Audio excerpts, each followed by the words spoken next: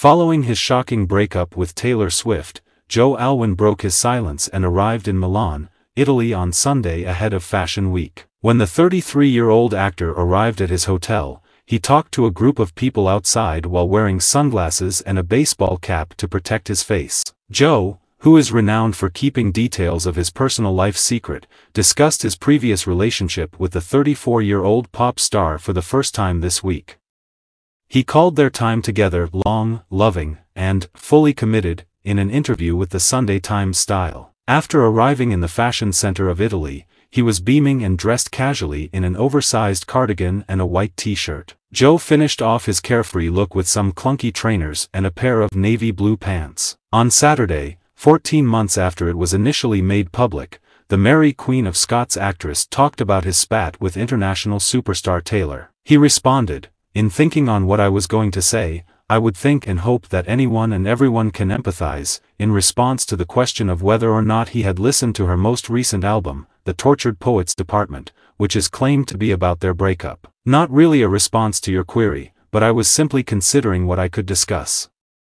I sincerely hope that everyone can relate to and comprehend the challenges that accompany the termination of an extensive, affectionate, and totally dedicated partnership that spans more than 6.5 years, Joe went on. The Conversations with Friends actor continued by acknowledging that it had been a hard thing to navigate for them to end their long-term relationship. Taylor has moved on with NFL player Travis Kelce but has not yet addressed the split in public. Her only statements have been made through music. It is believed that several of the tracks on the Tortured Poets Department are about Joe. Taylor sobs when she sings, "I wish we could recall how we almost had it all," in the song, LOML. After dating for 6 years, it was formally reported in April of last year that Swift and Alwyn had called it quits.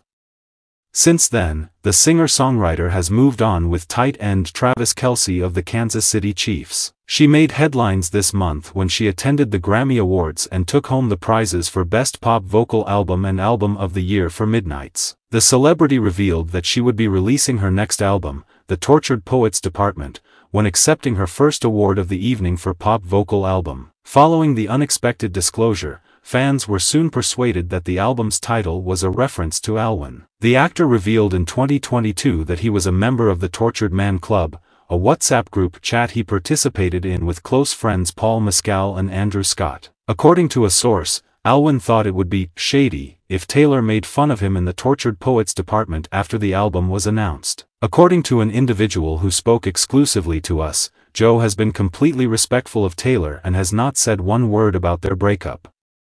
There's no denying that her upcoming album's name alludes to Joe's group WhatsApp chat. The source went on, "When they were together, Taylor knocked him for the name of this.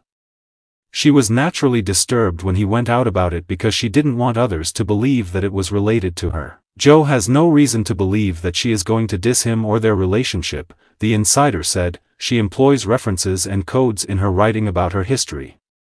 He might be hoping it's nothing more than her thinking back on their time together. It's murky if it's a diss record. He assisted her in creating songs for her previous album, so if she discusses their breakup, he will be really surprised because he hasn't mentioned it at all. No matter what she does, he will not respond because he has removed himself from her narrative and is very glad he did," the person concluded.